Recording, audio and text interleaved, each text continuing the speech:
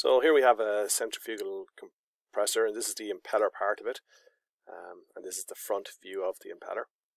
So when air comes in, it's going to hit the impeller. So it hits it here, and we think of it as actually stopping once it hits this surface here. So it stagnates, and then the impeller will be rotating.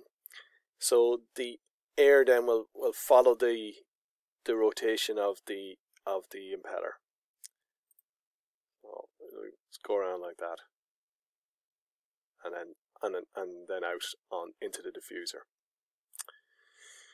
Now, when it leaves, the velocity of the air at blade exit, so the velocity of it here will be equal to omega r, where this distance here is r. Okay, and omega is the rotational velocity. Its velocity here at the inlet, so here we've said it stagnates, so it stops momentarily, so it's gone to 0. Okay. Now the force is the mass flow times the change in velocity, and we know power is force times velocity. So the power then is going to be this force times the velocity here at the exit.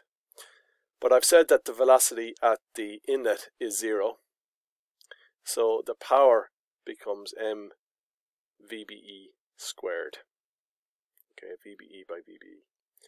Now that's assuming that it is 100% efficient, that the air leaving here is at that velocity.